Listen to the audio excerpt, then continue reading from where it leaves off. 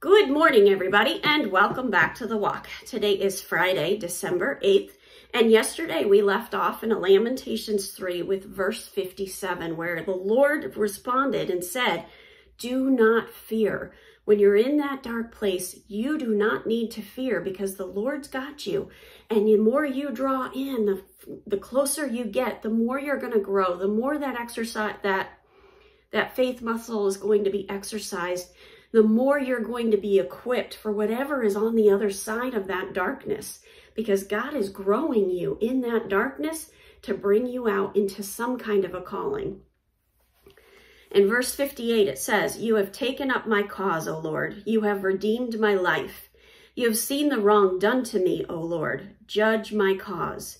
You have seen all their vengeance and all their plots against me." So what is he saying here? He's saying, Lord, you understand my situation. You know what's happening, and you've already paid the price for me.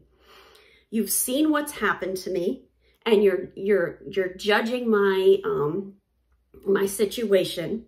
You have seen that people are having vengeance against us, that Satan's got vengeance against us. And then in verse 61, it says, "You have heard their taunts, O Lord, all their plots against me.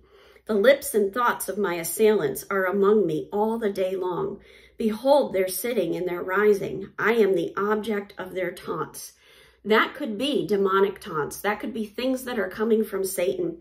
That could be any kind of persecution that you're going through. All of that would fit into that part. And that can also have you feeling like you're in a dark place. "You will repay them, O Lord, according to the work of their hands. You will give them dullness of heart. Your curse will be on them. You will pursue them in anger and destroy them from under your heavens, O Lord." Here's the interesting thing. Who's doing the fighting there? It's our Lord. It's our Lord and Savior. So how do we stay suited up for this battle when we're in this darkness? We keep the helmet of salvation on our head.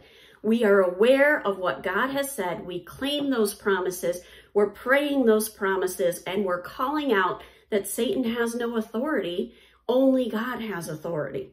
We've got the belt of truth right around the middle of our body. We're keeping that truth right in its place and remembering to lean on that truth throughout that dark time. We've got that breastplate of righteousness. We're remembering that we don't have to earn our own righteousness. Our righteousness comes from our relationship with Jesus Christ. We've got that shield of faith. That faith is bouncing those darts straight off of us over and over and over again. And Satan cannot hit us because our faith shields us from those fiery darts.